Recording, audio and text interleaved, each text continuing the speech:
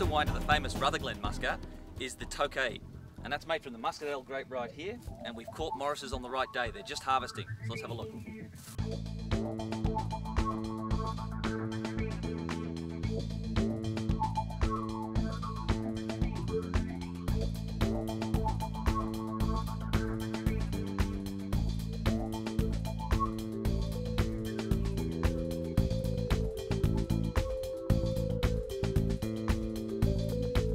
David, it's like a museum of fantastic old equipment here. I mean, look at this cask here. How old is this cask? Well, that cask there's over 100-year-old. You can faintly see on it P.O. Sutherland maker Barnawartha. Well, that Cooper broke over 100 years ago. But so that's over 100 years Over 100 years old, that's right. And it's a great cask, good thick wood on it and everything else like and that. It's still usable? Oh, very much so. It's ideal for fortified storage and that. As you can see, that's got a Tokay in it and been there for a fair while, aging away gracefully. Okay, so that's a 100-year-old cask. What's the oldest wine you've got, the actual wine sitting in the cask? We have actually got some wines that go back pre-phylloxera as well, which is the turn of the 19th century, so that'll be a bit over 100 years age. Can we try that? Yeah, righto, then I'll give you a little look at it. Not here for a haircut. Right.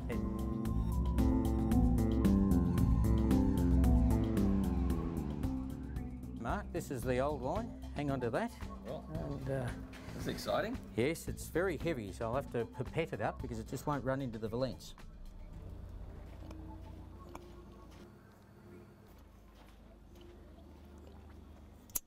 No, with the viscosity, it's hard going. Oh, look at this stuff. And so what is this? This is wine that's more than 100-year-old. This is...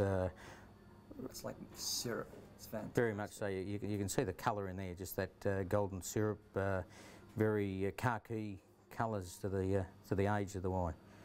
Yeah, that's all I'll share with you. Oh, that's you know what? That's more than enough, I reckon. Look at this. Have a look at that. Absolutely magnificent. Look at this.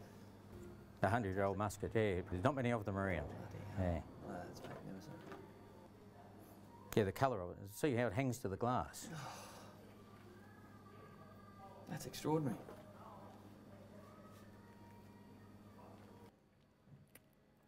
It's so thick, so viscose, so complex, it's unbelievable.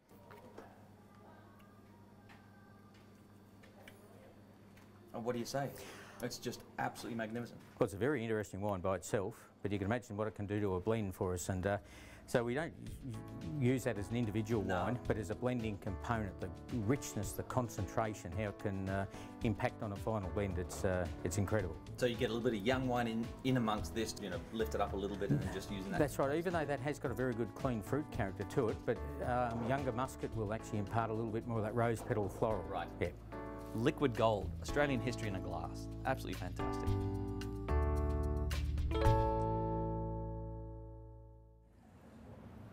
Young or old, the producers of Australia's fortified wines view themselves as custodians of a piece of Australian history. We should be so thankful to them. That it's not trendy right now to drink these wines is a crying shame. Complex, nutty tawnies and rich, magnificent muscats are true Australian treasures. And don't just think sweet, think savoury too. So you need to sit up and pay attention to Australia's liquid gold.